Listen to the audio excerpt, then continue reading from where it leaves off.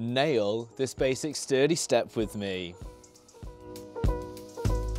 Now, we all know about the basic sturdy kick, but let me teach you how to make it look aesthetically pleasing.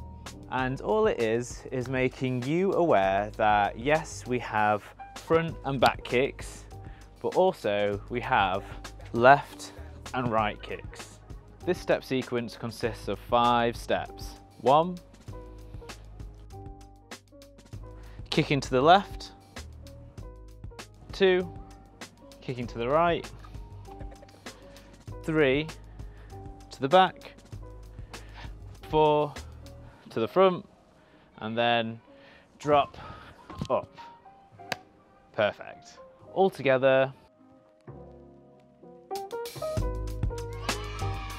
And when transitioning between kicks, just let your hopping leg move where it needs to so you can balance yourself correctly. And there we go, that's all it is. If you're wondering what to do with your hands, you can simply clap. During your practice, a little knee and leg stretch will be very beneficial so you can keep nailing these sturdy moves. And looping this routine will be a good way to train it. Also remember to try it on both sides as well.